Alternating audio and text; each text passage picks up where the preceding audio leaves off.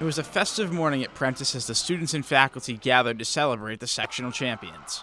The girls were introduced to the crowd, and head coach Mike Murphy spoke about the work his team has put in. I'm a workaholic, and I've kind of pushed that on these girls. If you want to get there, you have to work for it. This doesn't come just by natural ability, okay? We have worked and worked and worked every day in practice, and it's paying off. The community rallying behind the team is nothing new for the girls.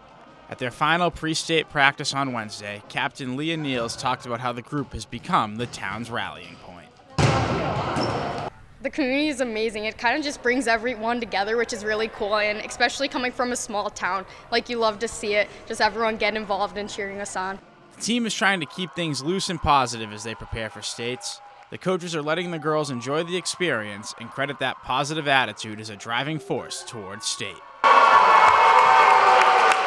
these are the faces I get every day. They're smiling, they're laughing, they're carrying on, they're picking each other, they challenge each other, and this is what we get for.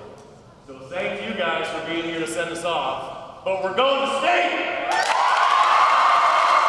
With the help of the Prentice Police and Fire Department, the girls made their way off to Green Bay. Now, all that is left to do is return from state with a championship. In Prentice, I'm Drew Celli, Newswatch 12.